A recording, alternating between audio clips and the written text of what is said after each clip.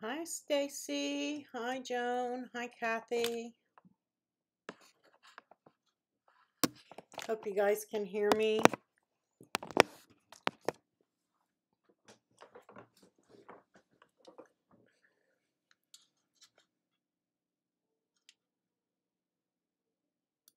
We still have a few minutes before we start.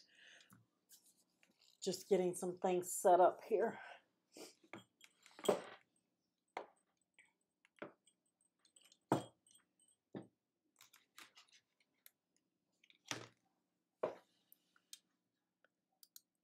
Hey, Alice. Hey, Jamie.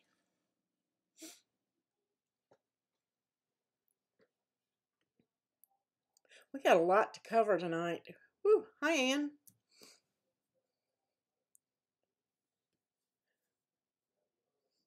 While we're waiting for other people to join, I may go ahead and get the little things out of the way. It's been a day. It's like everything just kind of fell apart when I went to sleep this morning at 9 a.m. Hey, Joan.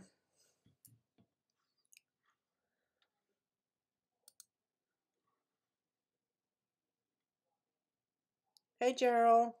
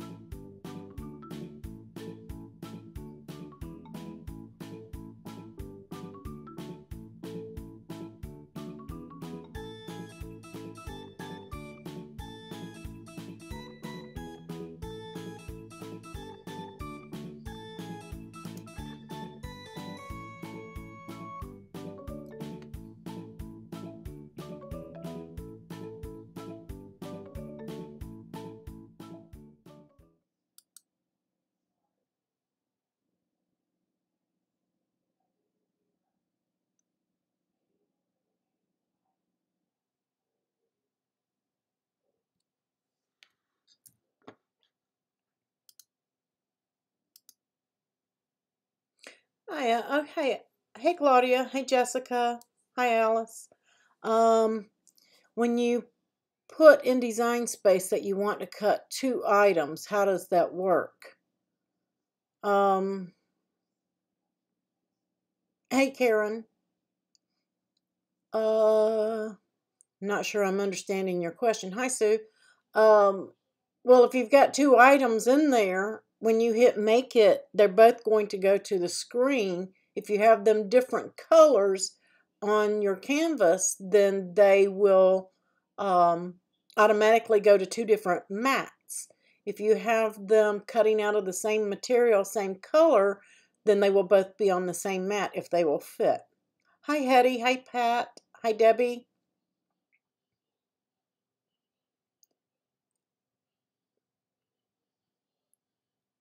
If you can give me a little bit more detail, Alice, then I can clarify that for you.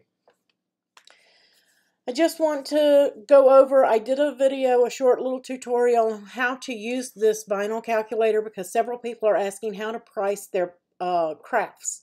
And I can't really give you legally business advice because that's not what I do. But I can help you with a little bit of a tool that will help. Hi, Julie. I will show you that, Julie. We're going to go over some SCAL tonight, too. Hi, Kathy. Hi, Barb. Multiples of a layout. Okay, I got you. Thank you, Ann. I'll show you that in just a second here. Let me cover this really quick and get it out of the way. This is a vinyl calculator, guys, but you can use it for your other crafts as well.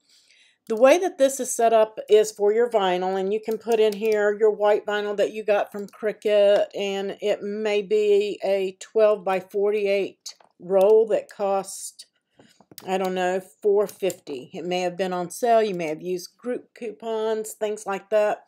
You're going to put that cost in there for your whole roll, and then you're going to put in how big that roll was. It was a 12 by 48 roll. And once you've got that information in there and you've cut your project, if you used a 6 by 4 piece of that, you want to put in that you used a 6 by 4 piece, because you're not going to charge your customer for the whole roll. And then it will calculate over here what that cost you. Now, if you're putting that vinyl on a cup that you got from Dollar Tree, you're just going to plug in $1 right here for your item cost. Don't change anything here, and just hit enter, and it's going to calculate that for you. If it was a project, excuse me, say a card where you used cardstock and paper or embellishments, then you can use this to do that. You can put in your embellishment. Excuse me, got a tickle in my throat. You can put in your embellishment here, and let's say that they were $3.99 for the bows. Say it was a bow, and there were 6 on a card, and you used 1. Okay, instead of length, you can put that there are 6 on that card, okay, and just change that to a 1. That tells it that there is 6 of them, because it's multiplying 6 times 1, and that will make it that will tell the program that there is 6. Then over here you're going to do 1 and 1, because that's multiplying those 2 columns, and it's telling it that you used 1 of those 6. And then it will calculate when you hit enter over here that embellishment, that bow, cost you 67 cents.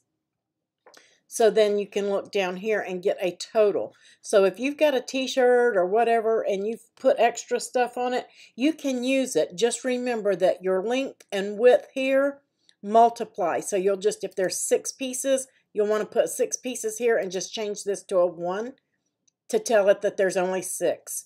And then if you use 2 of them, you're just going to put 2 here times 1, and it's going to tell you how much those cost. So you can use this for other things other than just vinyl. You just have to know how it works. And there are hidden columns because you don't want to change those columns, and you don't want to change anything here.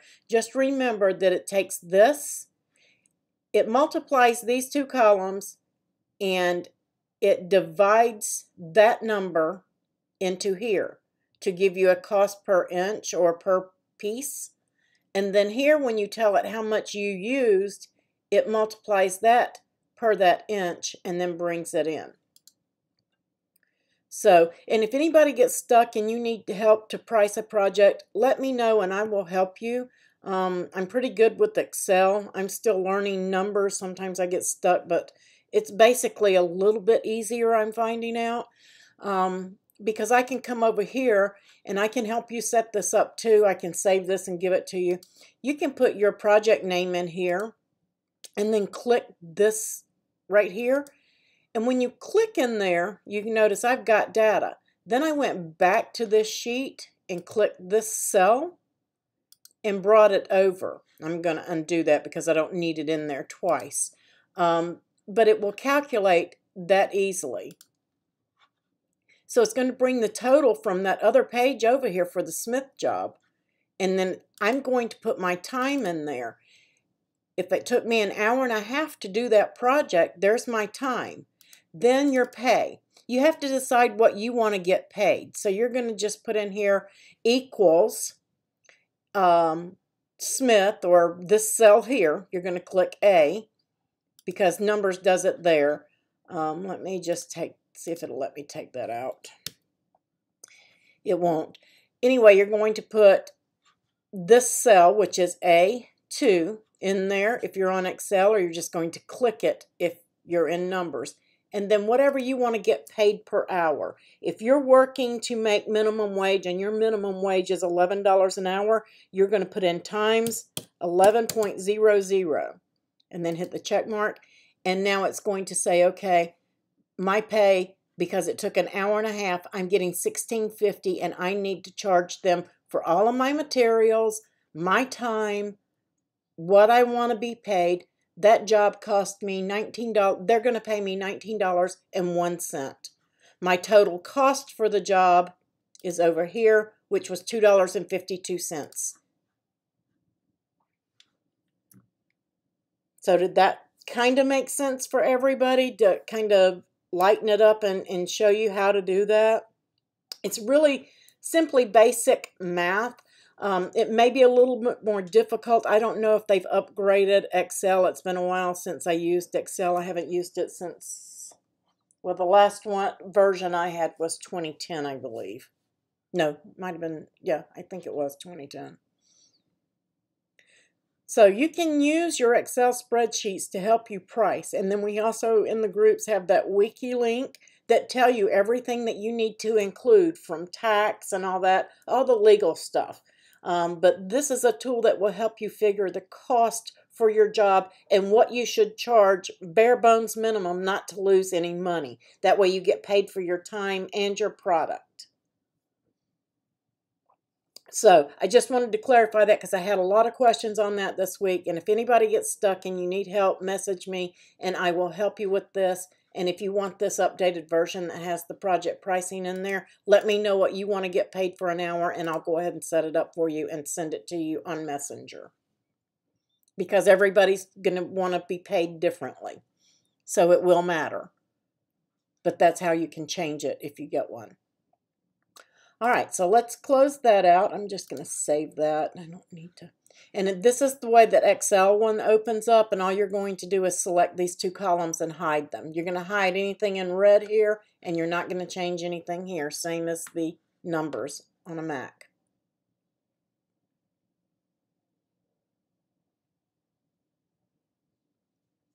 Thanks, Kathy. Good to know.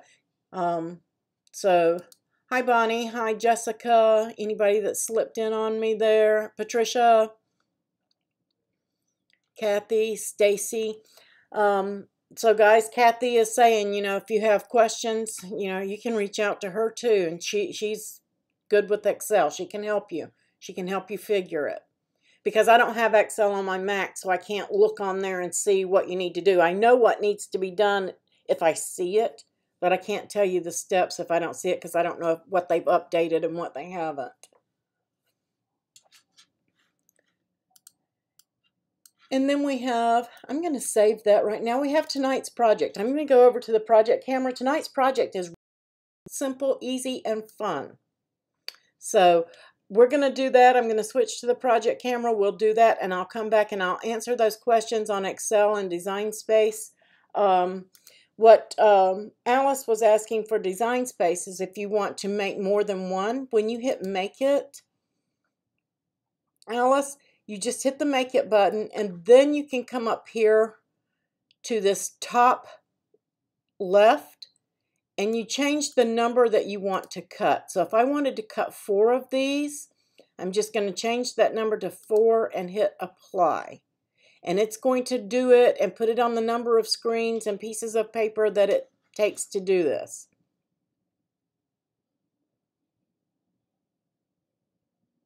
Yeah, and anybody that needs that tool, it is in all the groups in the files. So no matter which group you're a member of, you have access to it. You have access to it if you're on a Mac in Numbers. You have access to it if you're on Windows and Excel.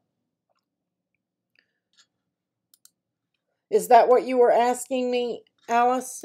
How do you change the number of things you want to do? Or if you can give me a link when you did it today. It may have just been some lag in your internet. Just give it a minute. Sometimes, especially if it's really intricate, Alice, it could take a few minutes for it to process it. As you saw, all the writing that I had up here took longer to process than this down here did. You can change the paper size on each mat. If you click on a matte, you can come in here and you can select what is available and change it. And usually if they're all the same color, I don't know if they fixed that. Let's see. I'm going to say 8.5 by 11. It changes them all. So if you need to go back and change one to a 12 by 12, yeah, it changes them all. They haven't fixed that yet. I don't know if they're going to. They may want it that way, which is handy because if that's your color that you're using in your material, you're cutting from that material, then they're assuming that all of your material is that size. But this is where you do that and mirror and everything else. Once you hit continue, I don't think you can come back and change that. Let's see.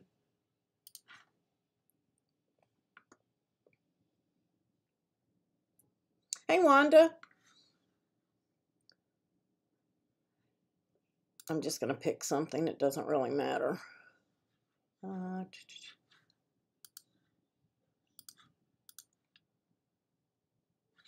So, edit. No, I can't change the paper size after hitting that. So you have to do it there before you hit continue. I didn't think you could.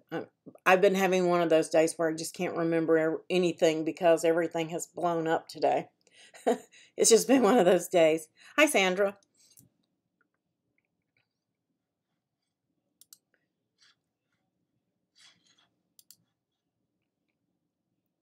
Okay. And I think my other question, I have to scroll back and get that. It was Julie's question. On SCAL, how do I erase the background on an image from Google? And I'm going to show that. I had to do it earlier today, so I'm going to show you how to do that, Julie, as soon as we get through with the project. We're going to move over to SCAL. I try to save SCAL for last because not everybody is using SCAL. They don't... they're still learning Design Space, so they don't want to get into that yet. So I try to keep that to the end so that they don't have to watch the entire video or stay the entire time to get their stuff taken care of before we get into it. Right, you have to cancel it like I did there, yeah. And just hit make it again. I bogged it down. Okay, this is tonight's project. It is public. It is for everybody. If you, I didn't put the link down below because I forgot. I ran out of time. I did post it with the video in the groups, but it is design number 112154-717. So you can just come to Design Space, open up any project, and just change those numbers on the end, and it will open up for you.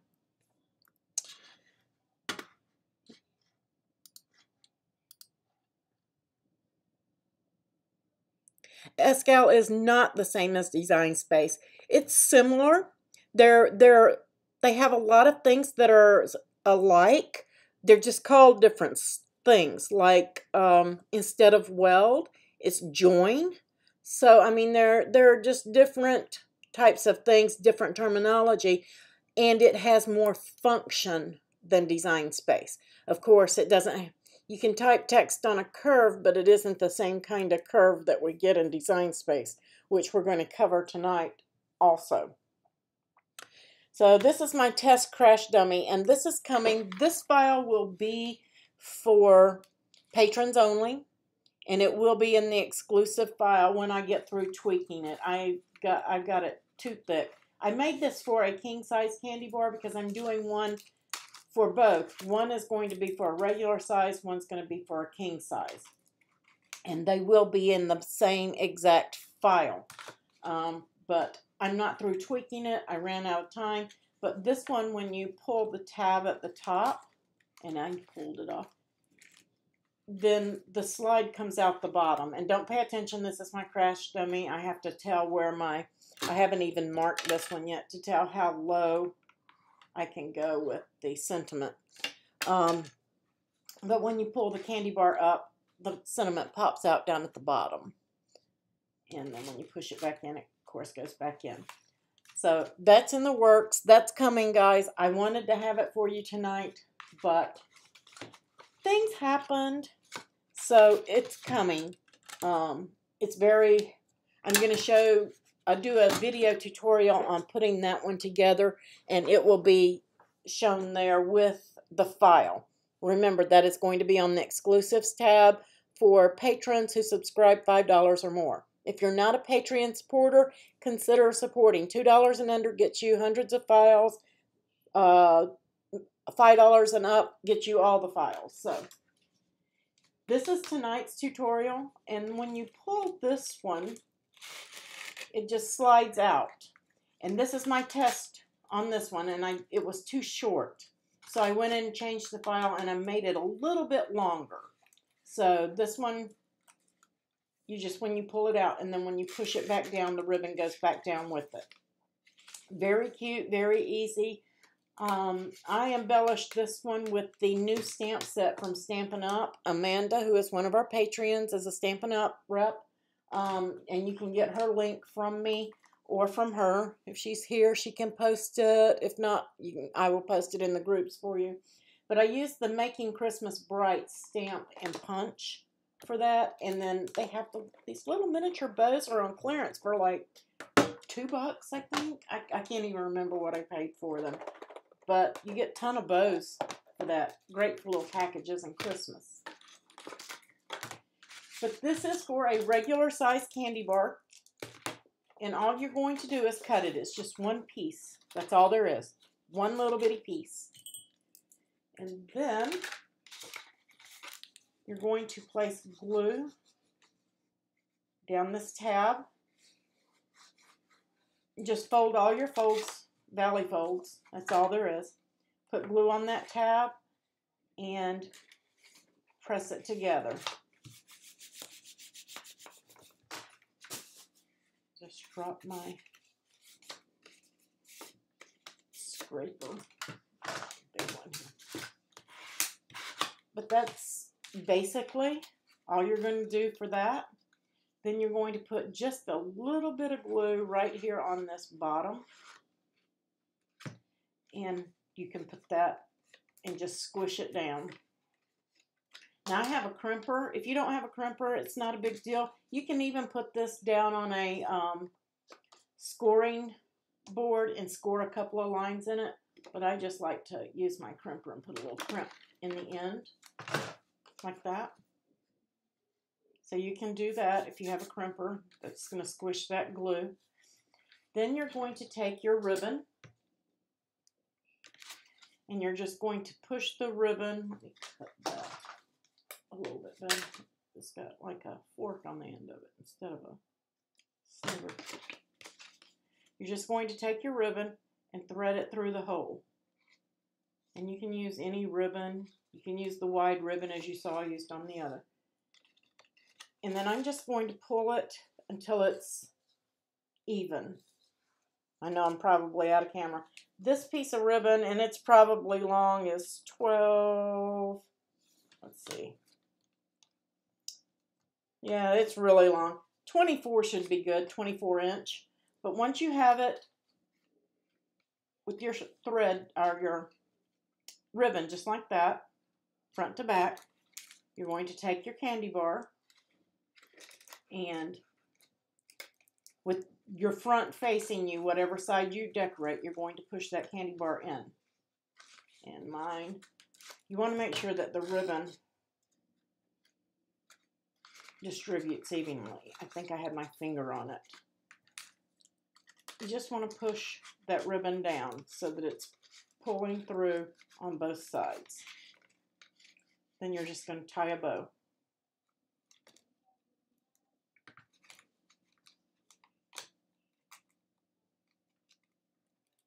Yeah.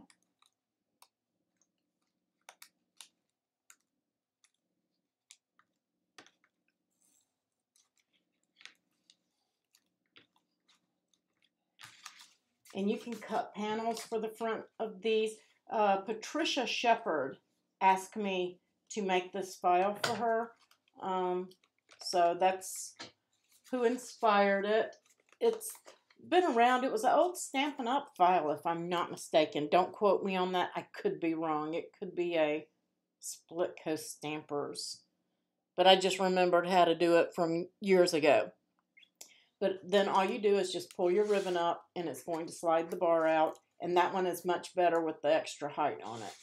And then you just push it back in. And you can decorate this for any occasion, for a birthday, for Christmas, for Halloween, anything. It's just really quick. You can use almost a scrap for it. I believe that the dimensions on that piece of paper were 6 by 6.5. So, I mean, if you've got a shorter candy bar, you can certainly take that down to a 6 by 6, because that's what I had this one at. But the candy bar sticks out just a little bit, and then when you pull it, it kind of leaves the package.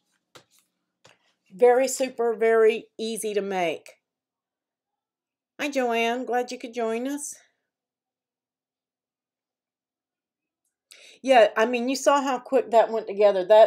I mean, cutting time, putting it together, everything, probably, what, 5 minutes? You can stamp these, and instead of having to glue embellishments and stuff on there, stamp it before you fold it and glue it. Go ahead and stamp something on it. While it's all flat, nice and flat, you're ready to go. Just do yourself a little assembly line.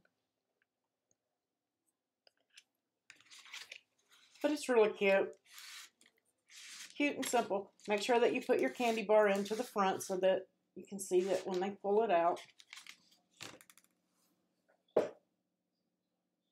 Yeah, you can use designer paper, Sue, and then stamp across that as well. Very cute, very easy. Anybody have any questions on how that goes together?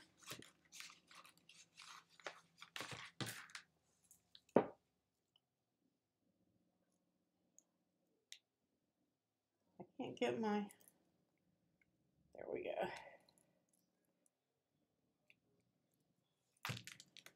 All right. Yeah, it makes cool little gifts for coworkers, Stacy. Say you're doing a birthday party. How good is that? Because you can individualize the candy bars and treats for the kids depending on what they can or can't have. So, I mean, something super simple. You can customize this like the chip bags.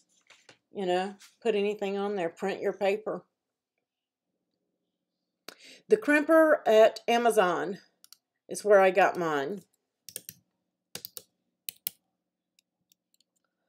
That may not be the direct link, but there's a link to Amazon for you. And I don't even know. Let's see. Let's go over to Amazon and see if they've got one. If they do, I'll just grab you the direct link.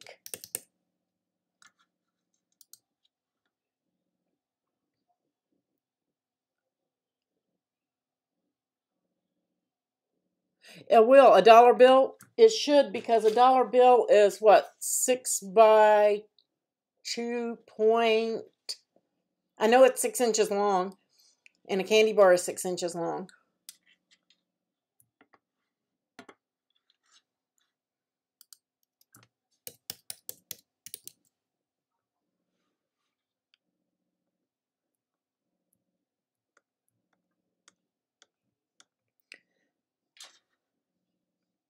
Yeah, they want a ton for this one at Amazon, guys. It is on Prime for $39.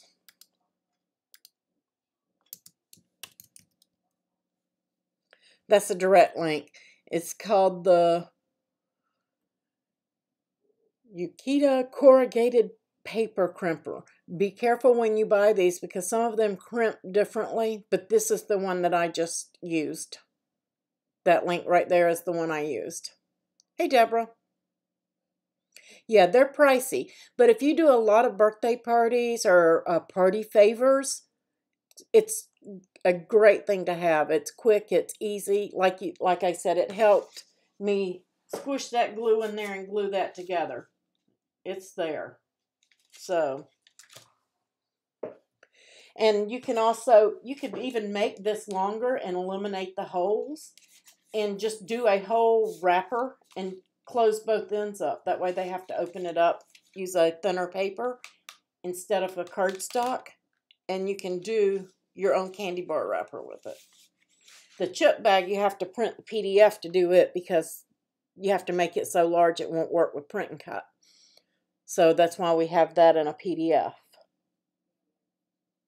But the candy bar, 6x6, that will fit. Well, let's see, we can even go 6 by, we would need to add a 1/2 inch at least to the top of it. So it would be 6.5 by 6.5. That fits in the print and cut area. So you can print and cut and print both ends and make your own candy bar packages. Quick and easy. They'll go together in minutes.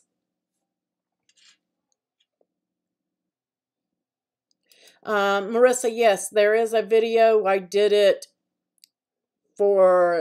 it was on Chat Around the Mat in July for the 4th of July. It was either the last one in June or the first one in July. I think it was the last one in June.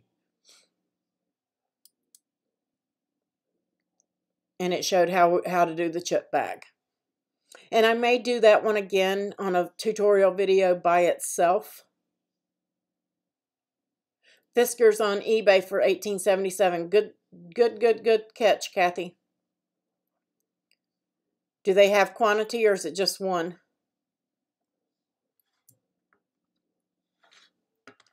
Let's switch over here to Design Space.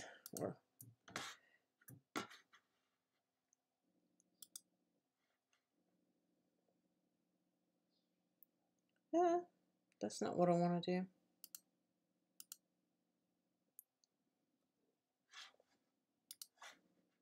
There we go. Just want to close that out. So there is your wrapper, and all you have to do, guys, is unlock this. You can contour out the holes. Unlock this if you want to do it end to end and make this in 6.5 as well.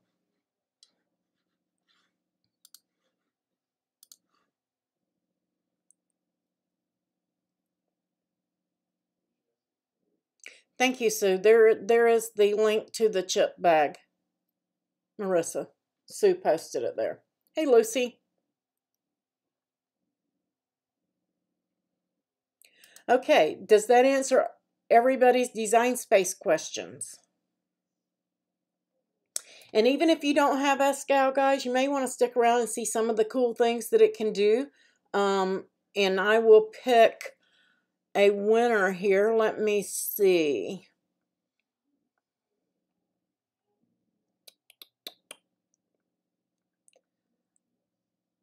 Julie Blount is going to be the winner for Winter Chicken Dinner this week.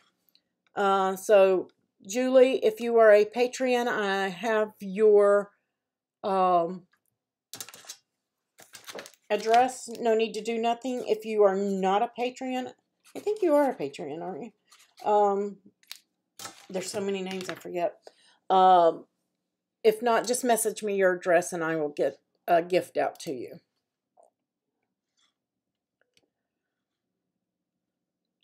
Yay! Patreon too, yes. Okay, I'll get you a gift out, Julie. And if Leanna's watching, Leanna, I sent yours today. I apologize it took so long. It totally slipped my mind. But I did get it out to you today. You have a package coming from Cricut from last week's Winter Chicken Dinner. All right. So I am just going to minimize Design Space, guys, because I'm going to show you how to bring your image in. Let's go ahead and do this one first. Where did my girl go? Let me pull her over here where I can keep track of her. Someone asked me how you could take this right here and bring in and change the color of just the tutu. How to do that. And I just did it for her, and I thought I would use this as an example on how I did that. And you can see it has a white background, but I believe it's a PNG, but we're going to check it out and see. Let me close that out, and hopefully I can find it and bring it in here. And choose an image, and I am going to go to, there she is. And I'm going to open it. Then that's all I did is I clicked on trace and I hit open. Okay. And I like to update the preview so I can see it. And that's what I'm seeing. And I really don't want that. I just want the silhouette. So I'm going to take it down to 2 colors. And this is how many layers there are. Oops, I don't want to do that. I'm going to stay on color layers. And this is 2 layers right here. Same thing, 2 layers. The more you go up, the more layers you're going to get. And I'm just going to click on it and say, okay. That's all I have to do. She comes in extremely huge because it was a PNG, I believe. And I'm going to come over here and make this 12 inches. Let's make this 12 inches. The height. There we go. So now I have my ballerina. I have the outline. But I want just the tutu, and I want to change the color of that. The next thing you're going to do on something like this that is a silhouette is copy it. And I'm just going to paste and keep one to the side. Then I am going to take the eraser. Somebody was asking about how to get rid of a background. This is one way, but it's going to depend on your image. And that was Julie. Julie, if you can give me a link to the image, we'll bring that one in next and see how we do that. But then I've got my eraser and I'm going to size it. I'm going to make it kind of big because I don't want to be here all day erasing. So I'm just going to come in here and I'm going to erase a ton of stuff, and I'm just going to bump that up right there. I'm going to make it smaller for that one. And then I'm going to come in here.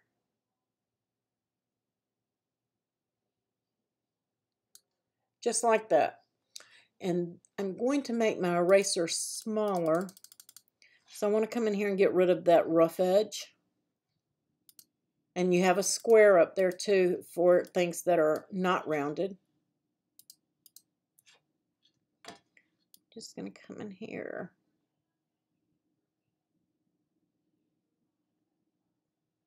Just going to bounce it in just to give it a little bit of a curve to where it looks cohesive with the rest of it.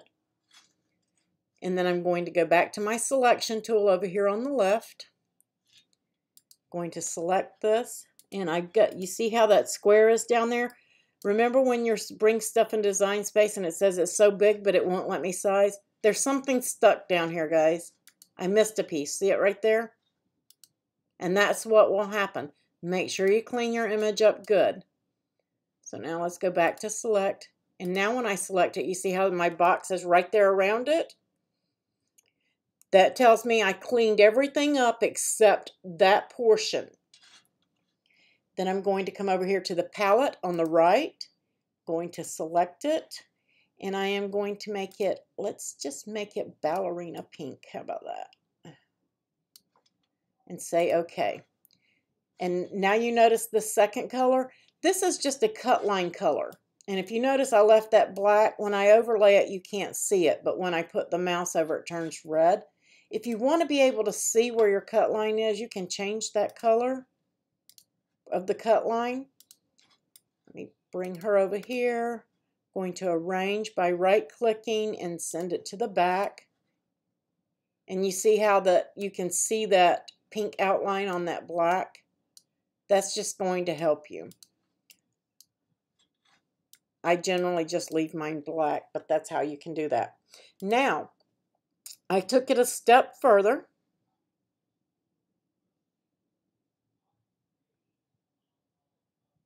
I'm reading, guys. Let's see. It was one of those splash watercolor pictures with splatters of color. Black ground was not white.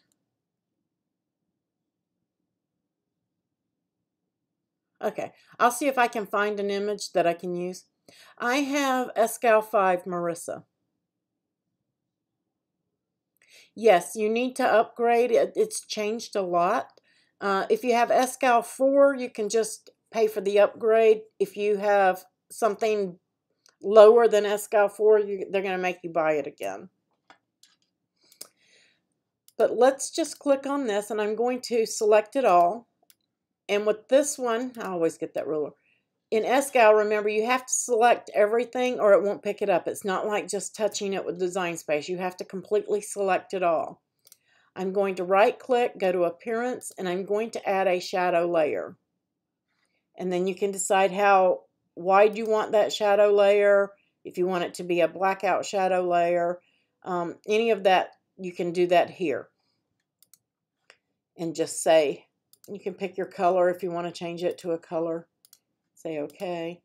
That's a little big. I'm going to take that back down and say okay there. And now I have my separated tutu. I have the girl, and then I have the shadow layer. But if just in case, you never know, add a shadow layer to your tutu as well. You might need it for whatever reason. I'm just going to make it green so we can see it. So now you've got a shadow layer just for this. You have a shadow layer just for her, and then you have it separated. You will probably want to line it up and center it and make it pretty. However you want to do that. I'm not going to take the time to do it here, but you're going to line it up. I'm going to select everything. I'm going to right click and I'm going to group it. Okay? Everything is now grouped. I am going to hold my shift key. I'm going to select it so that it stays proportioned, and I'm going to shrink it down. Whatever size you have it here, that's the size it's going into Design Space as. Okay? So now let's hit File at the top and Export. And I'm just going to title this Ballerina. I'm going to say 3 just because I don't know if I've got more on here. And I'm saving it to my desktop, and it will save as an SVG. I'm going to hit Save, and I will get this pop-up, and all I've got to do is hit OK. You don't have to do anything with the registration marks and things like that, because if you're doing print and cut, Design Space has its own. Hi, Ivy. So now we've got, let's go back to Design Space, and let's hit Upload, Upload. And I'm going to browse. I'm going to go to my desktop, and I'm going to grab my ballerina and choose it. I'm going to name it, tag it, and save. Then I'm going to select it and insert it. And now you see she comes in grouped because I grouped her in SCAL. If I don't group her in SCAL, she's not going to be grouped here. She is the same size, 4.584 by 7236. Well, if I can find it.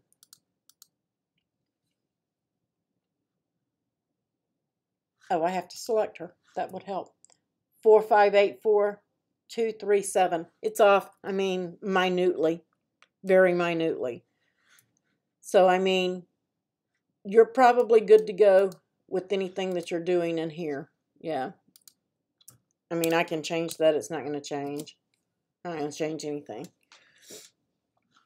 So you have your 4 layers. You can ungroup that, and now you can cut that anyway. And if by chance you wanted to, I did do this for her. I did slice it out. And this file, guys, is uploaded in the SVG files on the site, so you can get it.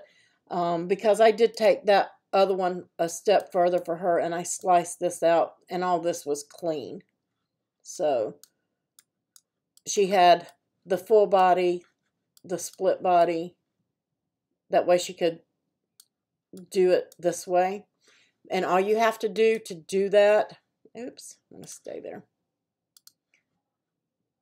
Let me ungroup this. And it's called a knockout. Okay, so this is my original size, and this is my design. I'm just going to line that up, and I just get it close, and then I use the arrow keys over here to bring it down and line everything up.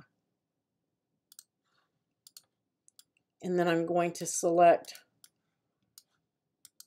So you have to get all of it.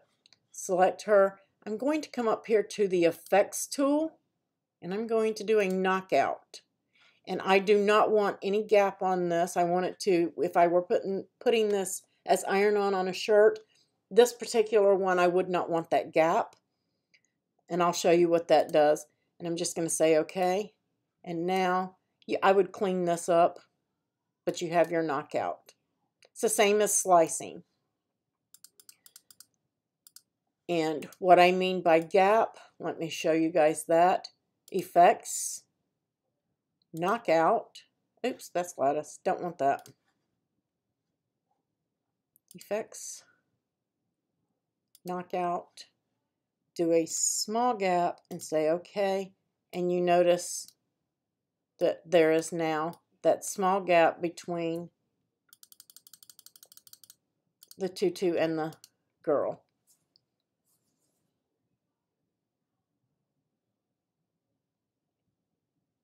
So that's how you do that. That was one of the questions that I said I would cover tonight. So, and basically all knockouts are going to be that way.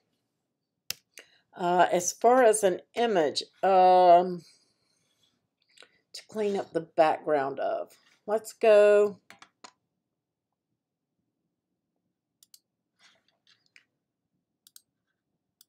Let's just say paint splatter. Maybe I can get something there.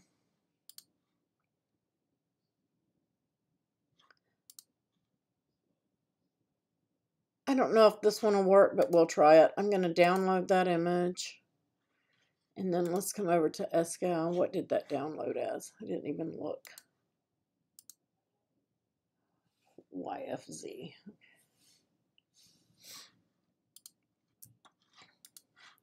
Okay, so I'm going to go to Trace, choose an image, and that went into my downloads. There it is at the top, and I'm going to open it.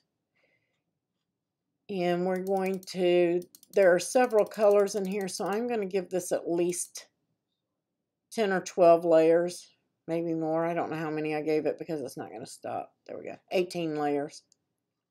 That's quite a bit. Let's take that down to 10. And here we've brought it in to SCAL. Let's make this smaller so we can look at it. And the way that you would clean this up, this really isn't a good image to do this with.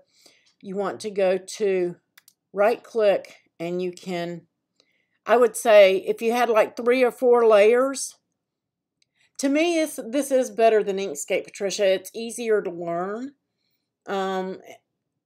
Inkscape is like a stripped down version of, well, not stripped down. This is a stripped down version and made simpler than Inkscape is. I think you can do more in Inkscape. I think you have more control, but Inkscape confuses me. Yeah, it's much easier to learn. But you can select this image, right click, and you can ungroup it, and then you can remove that black layer like so, but then you're going to have all these other layers. You see what's happening? I'm just peeling the layers back, but I'm losing detail. So the best thing to do, let's make sure that that is grouped again. Yes. On this is a really tough image. I probably should have picked something else. You can come up to your path, object, and break apart. And then you can get those pieces that you want out of there and get rid of the rest. You see how I've got this? But you will have to do that for each piece that you need to do it that way. And this is a really difficult image. It really is to do that with. But you can see how I could remove this piece of the background here because it was completely separated. Did that answer your question, Julie? on how to do that. Let me see if I can find another image that won't be so difficult. Anybody think of anything? An image? I'm just drawing a blank. My mind is fritzed out today between Facebook not letting links through and just all sorts of things. My site, all of my SVGs are not reading. So if you're a patron and you're trying to get some SVGs, some of them are there, some of them are not. We're working on it. Let's see. Let's do a cat. Oh, there's Katie Catherine. And she has some cool free SVGs every day. As a matter of fact, Sue posted one to me today, and I haven't gotten it yet. I need to go get that.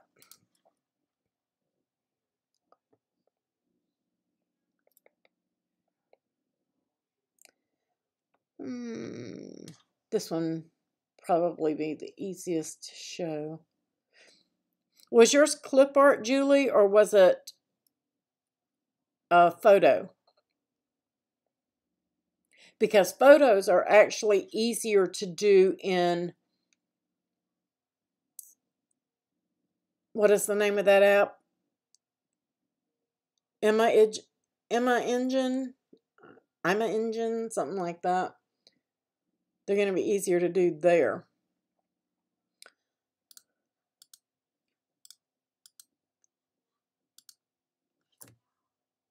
It was a watercolor. You told me that. See, I told you I can't think today.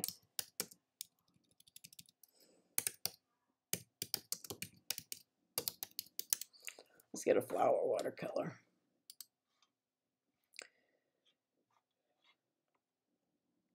Something like this, Julie, and you want to remove that background, maybe? Yeah, that's it, Ivy.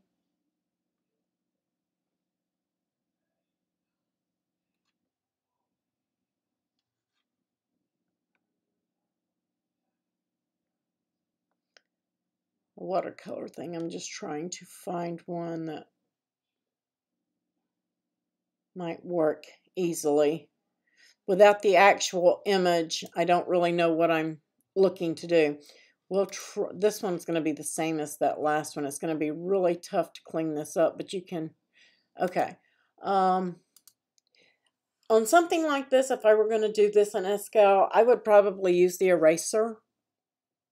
Splatter art.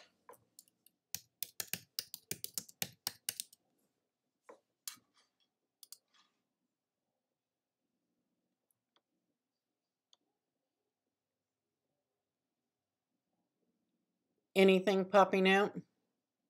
You can just paste it in chat here, I think.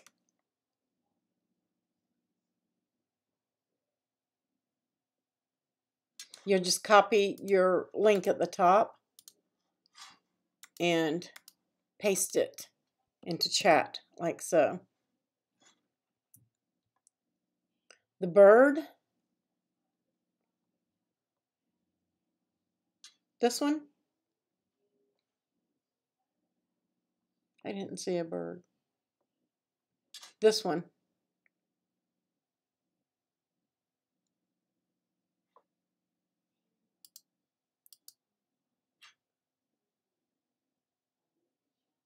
Okay. All right. Let me download that. What is that? One. Okay. Let's bring it in and trace it. Choose an image. And my downloads, there it is right there. And again, I've got several colors and it's got that white background, and I'm just going to say okay. I'm not going to mess with that a whole lot, but you see that it removed all of that. And all you would do here is select that because it automatically removes the white. That's the whole thing with this color. It takes all the white out.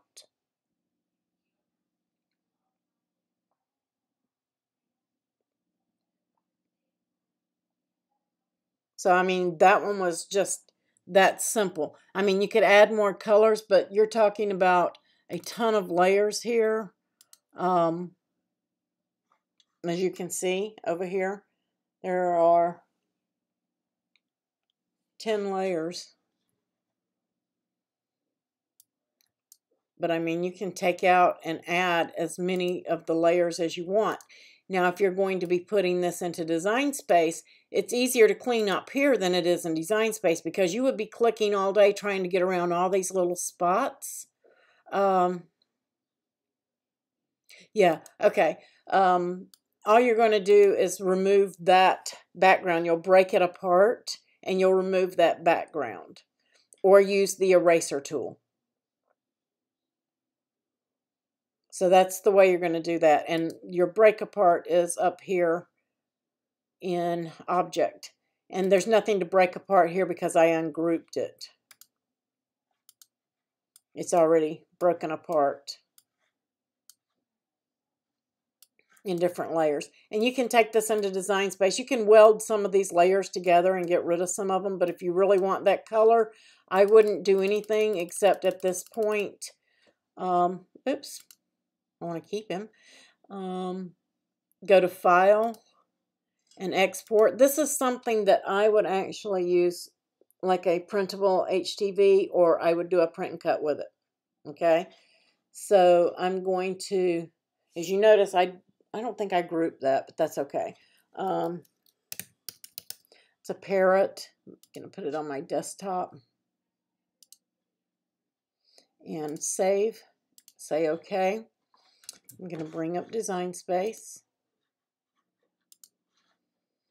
I'm going to go to New, Replace, Upload, Upload, Browse. There's my parrot. I'm going to choose it.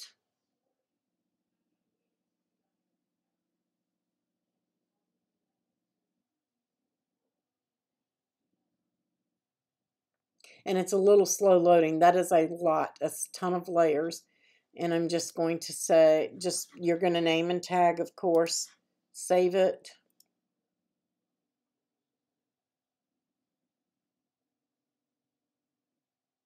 Tons of layers.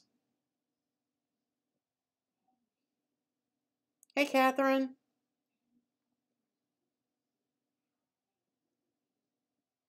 Yeah, if you don't have a background on them, they're easy. Or if you can select a white background, that's going to make it easier because SCAL is going to take that white background and it's going to go away.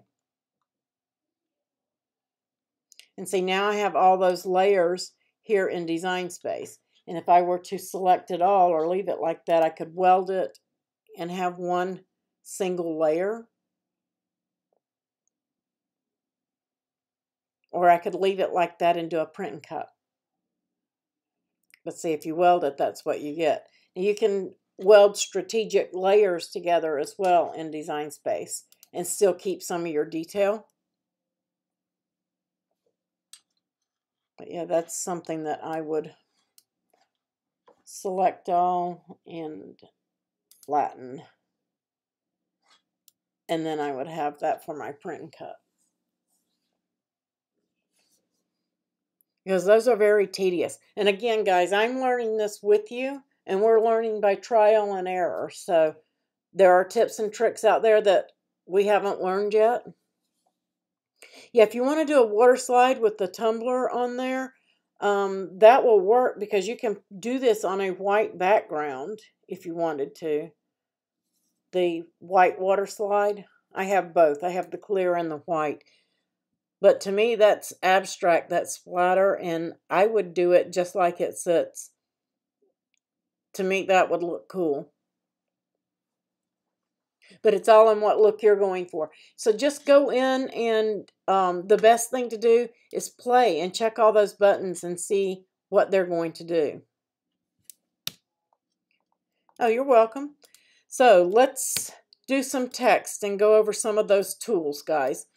Of course, when it opens, you're going to get this. Right now, I'm just going to select an oval out of here, and then I'm going to close it because I'm going to use that oval here in a minute. And then here we have our text tool. I've been doing a ton of collegiate cups here in the last couple weeks, and I've still got some to do. I got some more orders. So, in your text tool you have, if you hold it down with your mouse, you're going to see that you have the type tool, which is your normal typing. You have vertical, you have type on a path and type on an arch. And I used the vertical tool in one of mine today, this week. And I just clicked on that, and then I clicked on the canvas here. And then I'm going to go and choose a font. And I'm going to go down here and probably pick Clemson.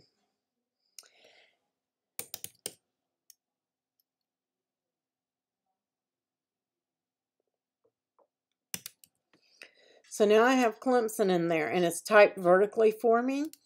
But I want to take it a step further, and I am going to do an appearance and add a shadow layer. And I just want a thin one, not anything major, and say okay. Now I have this here. I just needed an outline. So from here I can do a break apart and do single letters. You can do several things, but I want to slice the front out of the back because I want the purple of my cup to show through, and I just want a white outline. So I'm just going to come up here and I want the back minus the front, and that's because my shadow is in the back. And I slice that, and now I just have that outline. Let me make that a color so you guys can see it.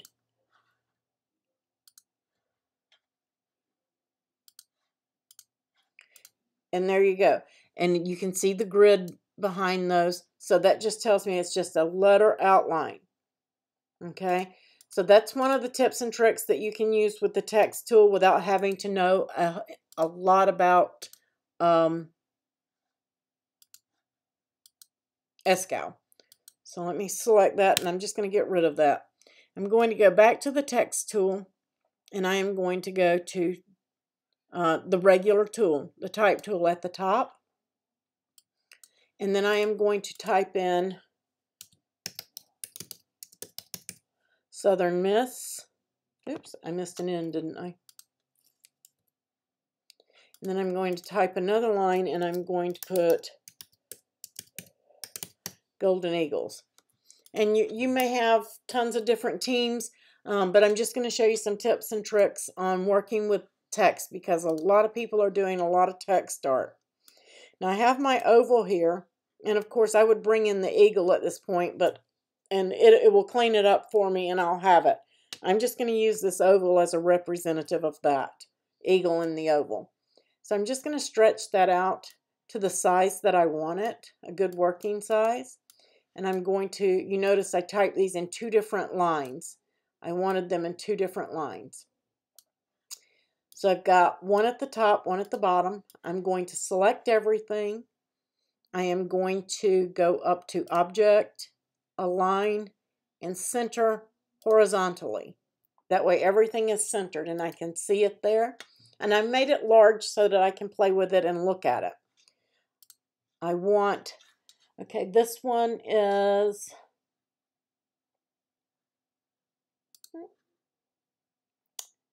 7.363 inches wide. I want this one to be the same. I'm just going to hold my shift key because I want to keep it proportioned. And I'm just going to drag it out till I have that line on both sides. And now that should be about the same. The height may be just a smidge different, but it won't really matter once you start playing with it.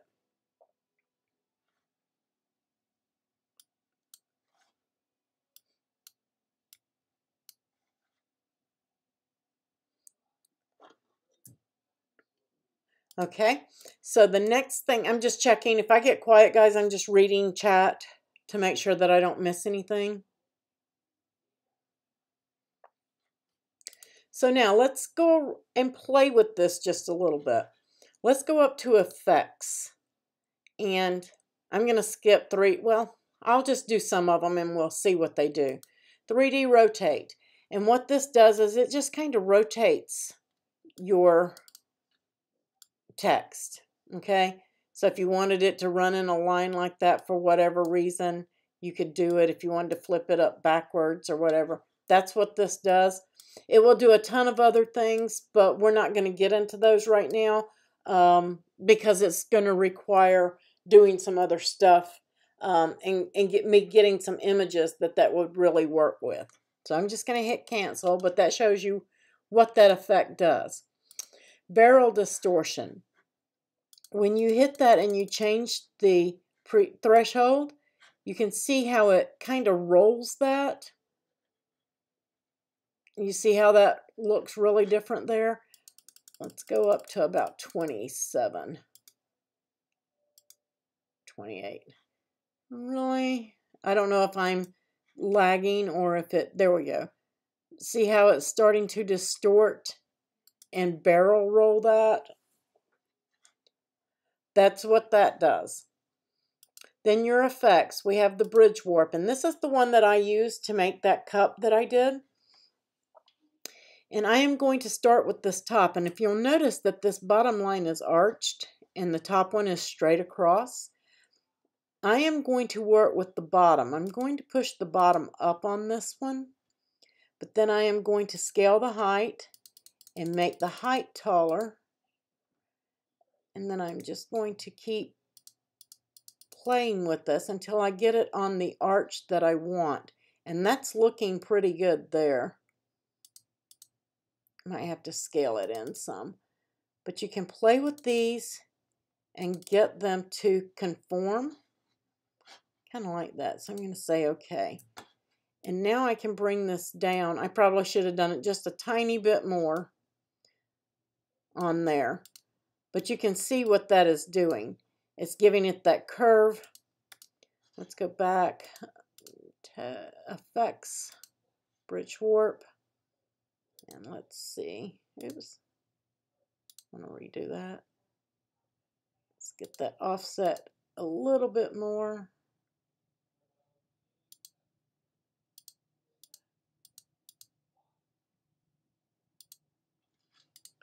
There we go. And now it looks like it's riding around that oval. You do the same thing with the bottom, except you're just going to reverse it. Let's go to the bridge warp, and we're going to put that at a 0, and we're going to do the top.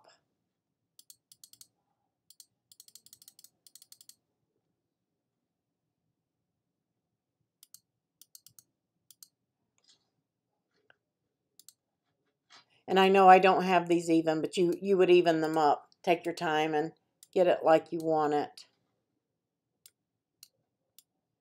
Get them exactly even. And then you have your logo here in the middle. Does everybody get the bridge warp?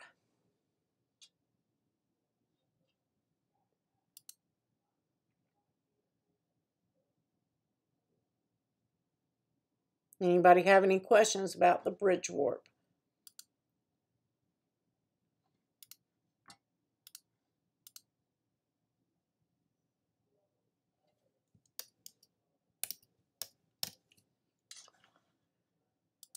Okay, let's go to bulge and see what it does.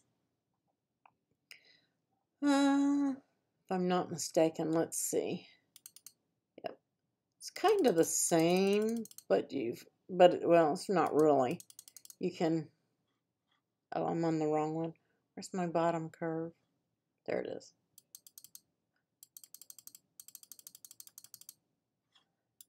Does that look familiar to anybody? What if we, let me get my select tool. I always forget that. Get rid of this. And there's just the word that I put in there. Let's go to the library and get a shape. I'm going to hold the shift key and stretch that. Let's get some text. Of course, I would probably use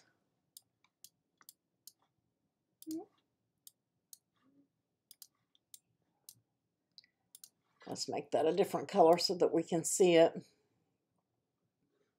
I think this will work. I don't know. I'm going to try it. Like I said, we're learning this together.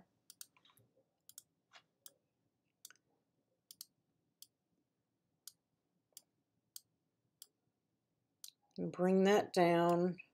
Let's just select it all. Object, align, centers.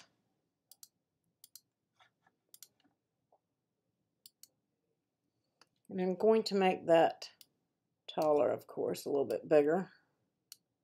Doesn't really have to be.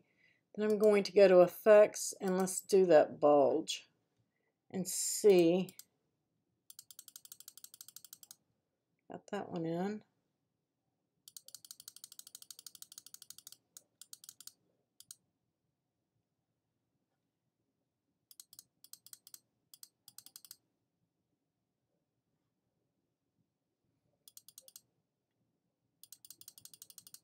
Oh, that's cool.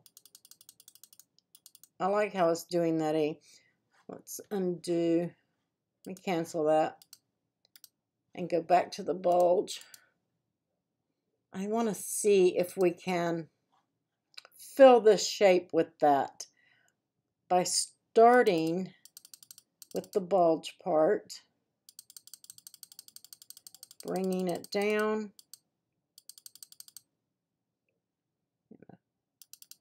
Of course, we could slice some of that out and then maybe go to the nodes, ungroup it and go to the nodes.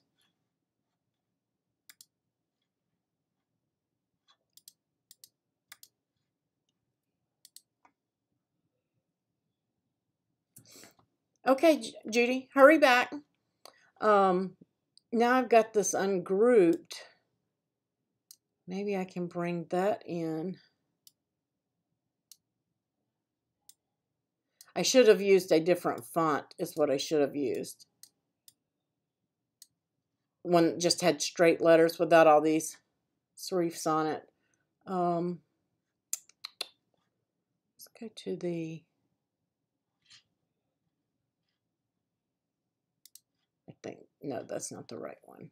Nodes tool, they're right there. Third one down. Then I can kind of stretch and conform this into the space and fill it in.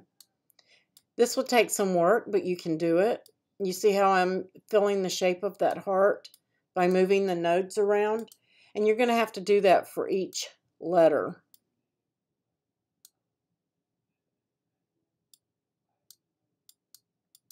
But we can get it to fill those shapes. I haven't played with this yet, guys.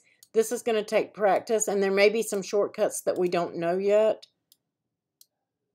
But you can play with these, and you see that how you can distort and change this. Another font would be much better. Oh, I like that. Let me undo that, though. Picked up one of those. I forgot what those are called. Does anybody know? The one with the round dot? Handle? Is it a handle that makes it curve like that? I think that there is right here. Depends on which one of these you select, whether it's sharp, rounded. Seeing if it will give me a pop-up. It doesn't. I'll have to research and find out what those are called. But there are just tons of things that we can do with just the font tools. Next tutorial that we do, I am going to go in and we're going to work more with shapes, and because we can all do the add text and things like that to just about any project. So I want to learn more about working with some of the shapes and changing those. But you can still use your effects with shapes too. Like this heart, for instance, we can do lattice. And you can change how much you want this lattice to be. So if you were doing a card and you wanted a lattice heart in it for whatever reason, you can say OK and change that. And of course you'll want to put in a shadow layer and slice it so that these are held together. So you're going to need a border. Handles. That's what I thought it was, and I was drawing a blank. The handles. But when you select those nodes and you click on that, these handles up here, I guess, show how sharp that it's going to be when you do it. It's going to create a different shape when you're using them. Let's click on that one. Maybe, yeah. See all the nodes showing up here?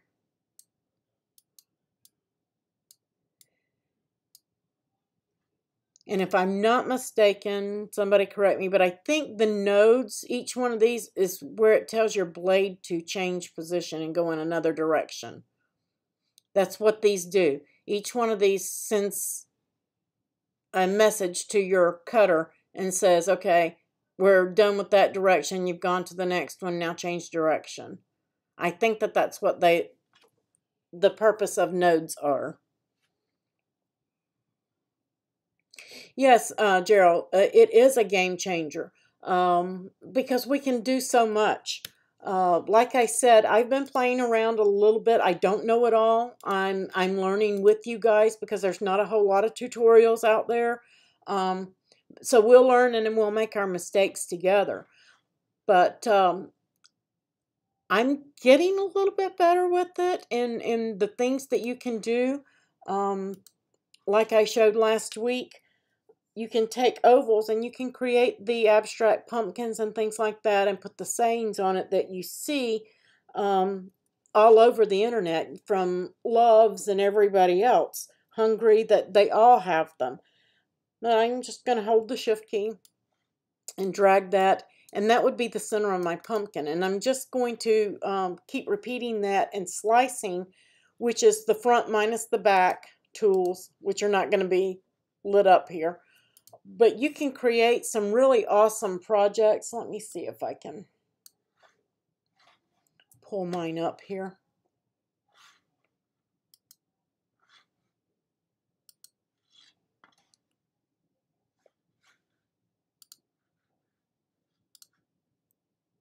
And show you guys.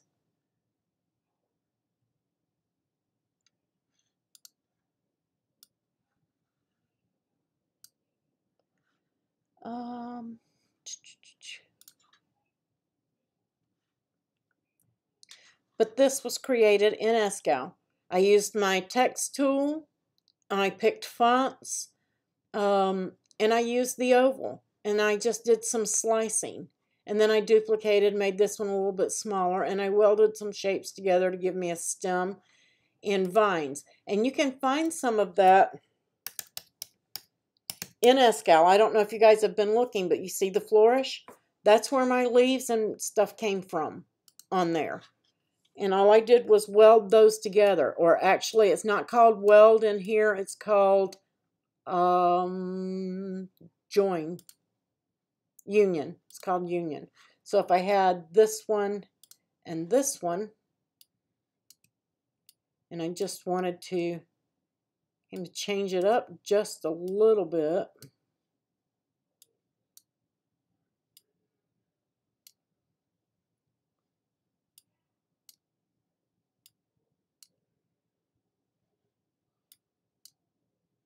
Kind of like that. Then I would select both of these and go to Path, Union, and now it's one piece. So it's the same as weld. But you can create a ton of that, and it's easier to start with some of those abstract types and work with those like the pumpkin than it is to come in here and try to create a fish or a bird from scratch. I mean, you can do it by playing with the nodes and skewing, and you can get shapes and switch back and forth. But you can create several shapes and then bring those shapes together. So that's kind of looking like a cornucopia, a shark's tooth. I mean, there are several things you can do, but you just have to take those shapes and you have to play with them and get used to it. And that's how I've been teaching myself. And if there's things that I want to do, I see done, frames. They already have a couple of, I think Scrappy Doo has a couple of them on the object on a path. As you know, I tried that last week and mine wouldn't work. I did not have time to figure out what step I was missing. It worked and then it wouldn't work. And then it worked and then it wouldn't work. So I don't know why. I just ran out of time to research. So I wasn't able to get in there. But there are tons of things you can do, and these tools work. You just have to get in there just like you did with Design Space before you knew it well, and you had to play with it. It's going to be the same thing. You're going to have to go in and just take some time and play with those shapes. And every time I learn a tip or a trick, I will try to share it and show you guys. But this is nesting. What did that do? I can't remember what that did.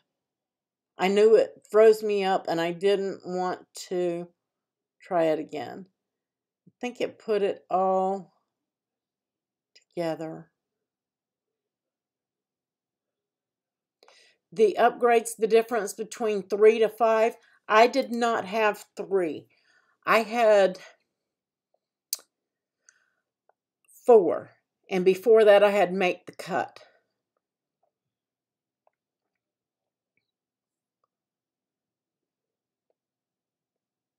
But from 3 to 5, I don't know, but let's see.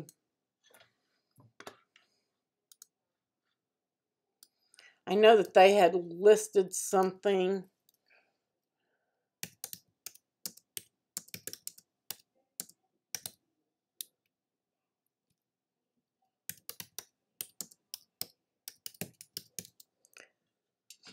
Let's see.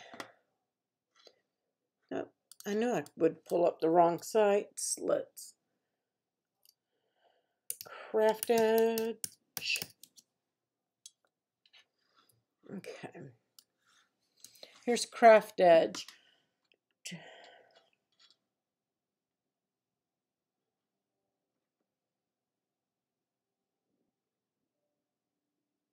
Trying to see. I know they had it on here. Jamie, do you remember where they told us the difference? Now, they do have some tutorials, written tutorials, guys, here that you can pull up and go through these steps. It will tell you what each one are, but there aren't any like weld versus union. They do have a weld in there, and then they have the union, which union is what I used. But it tells you what the differences are, okay? So that you can see those, and it will tell you what to do and how to get there step by step. But if you want the video versions, they charge $75 for those. And yeah, I'm not going to do that. I'll take my time and learn it slowly, but I'm not going to do that.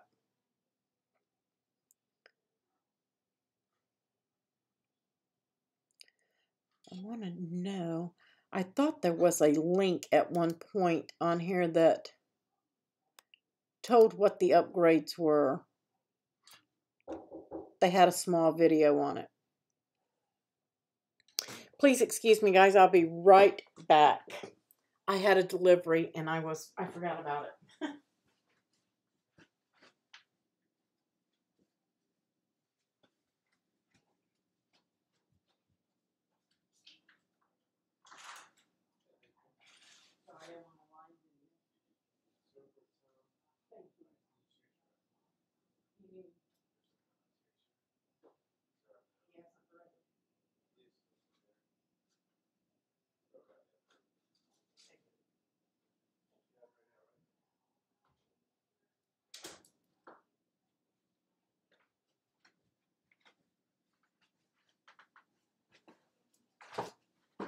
My apologies, guys. Okay. I know most of them were listed there. I don't. Let's see if we click on it like we're going to buy it. Okay. Maybe you're right. Sure cuts a lot.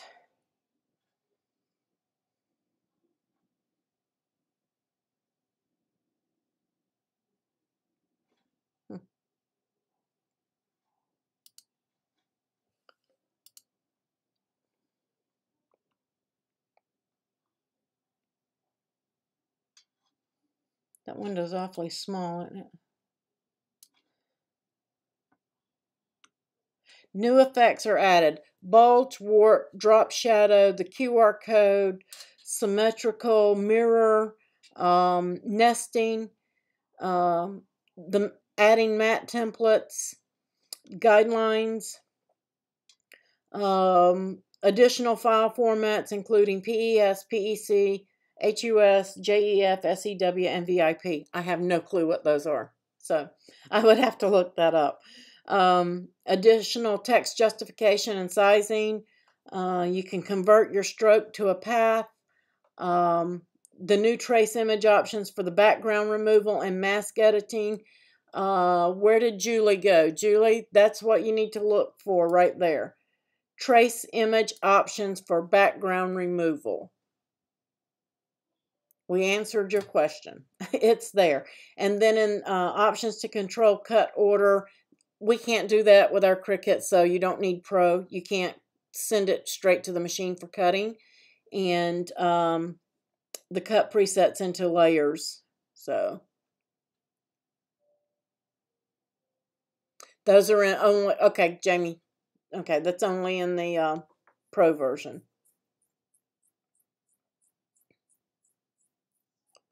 Which we don't really, I don't think, need anyway. Yeah, the QR code thing is cool too, Julie. But there it is. There's an option for background removal and mask editing. So what I would suggest, Julie, on that one is going over to the tutorials on Craft Edge site.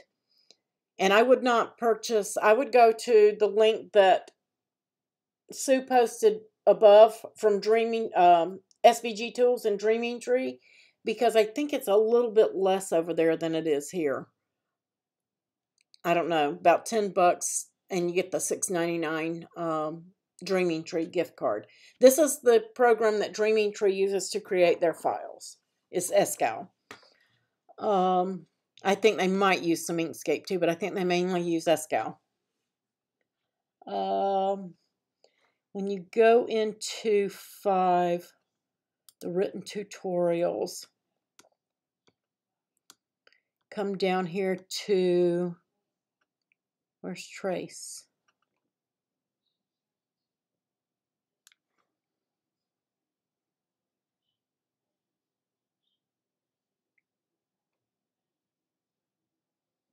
Yeah, that's one of the differences from SCAL 3.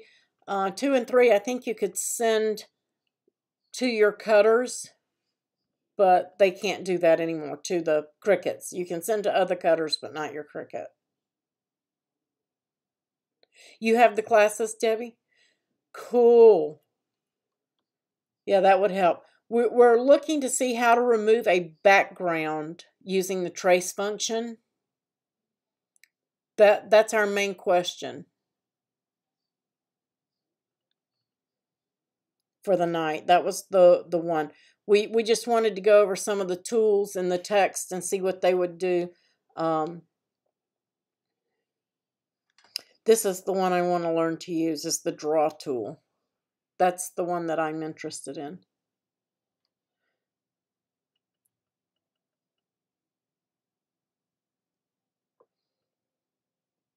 And this is my other one. I've run into this a lot sometimes, but even I did this and I still couldn't get it to show. And that may be why I may have had an open path. But so if you want something to fill in and it's looking like it's not filled in, that's where you're going to go. Take it off of that. Change your opacity.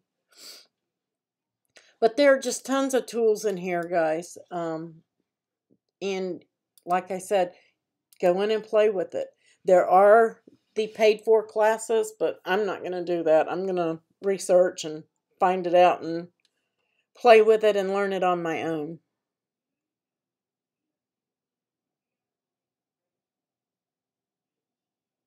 You have a purchase file that is a strawberry shortcake PNG. Yes, you can do that in here and turn it into an SVG, Karen. Let me get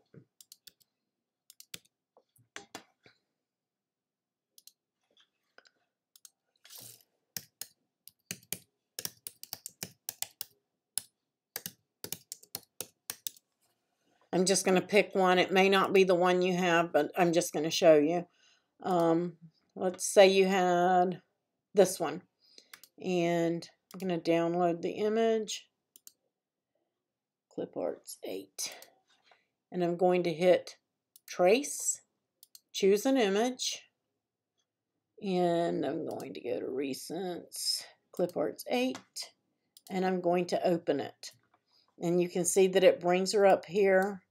And you can choose how many layers you need. This is set in default. You can change it per thing. I usually try to keep mine 5 or less, but this has a ton of color in it, so I'm just going to leave it like it is and say OK. And you can see right there, that's all the white has been removed. Let's go to the size and bring this up to 10. There we go. So we can see her on the screen. So now you have all these layers. You can ungroup it. And then when you take this into Design Space, you're going to have all of these different layers that you can layer up, you can slice apart, and do all of whatever it is you need to do with them. How do you remove the red around the PNG? You have a red background. That sounds like a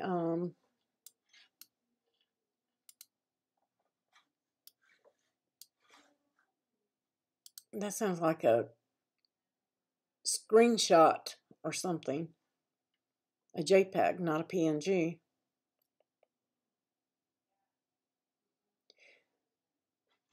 Do you mean that it has... Sometimes there's like a red line, and that red line is just a cut line. It's not going to be red. I mean, I can change... Let me ungroup these. Like this one here. Well, did I ungroup? Ungroup. Yeah.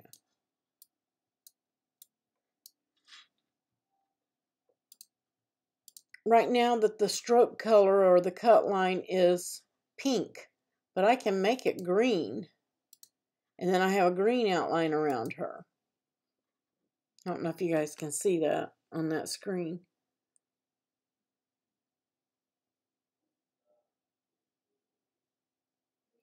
Okay, it's a screenshot of a file as a silhouette file. Yeah, you can bring it in here and clean it up and get rid of that red, but you'll have to use SCAL to clean it up for your personal use because you can't upload silhouette files into Design Space. They have their own extension, just like Design Space has their own extensions.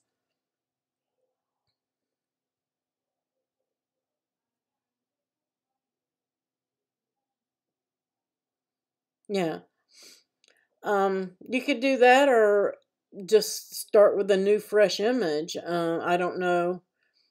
You can send the image to me and I'll see if there's something I can do with it and tell you the steps. Yeah, they're not compatible. The only way that you can use a silhouette is if it had an SVG purchase and you had to purchase the, like Jamie said, the business edition, then you could export it as an SVG. That's the only way you can do it.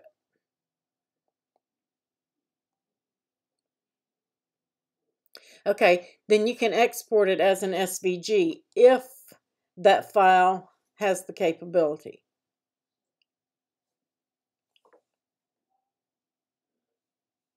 Okay.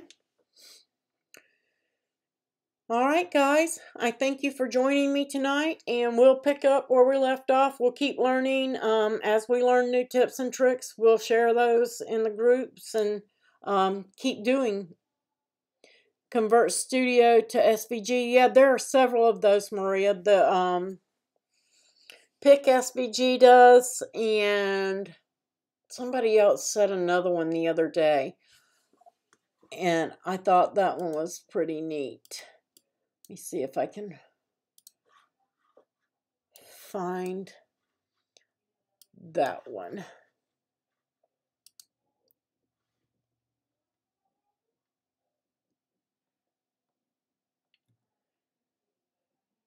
Did I save it? No, Craft Edge.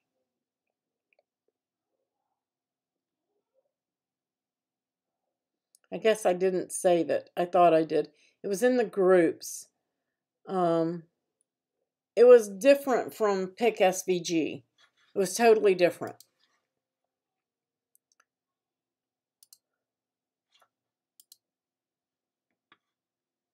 Okay, Marissa, I thank all of you guys for joining me, and I will see you next Monday. I will try to get this exclusive file out for the candy bar slide, the bigger one where the pop-outs at the bottom. I will try to get that out this week to you guys. So you have a great night, and I'll see you on the next live. Thanks to all my patrons and to my moderators. I appreciate you all. That's it, Jamie, SVG Creator.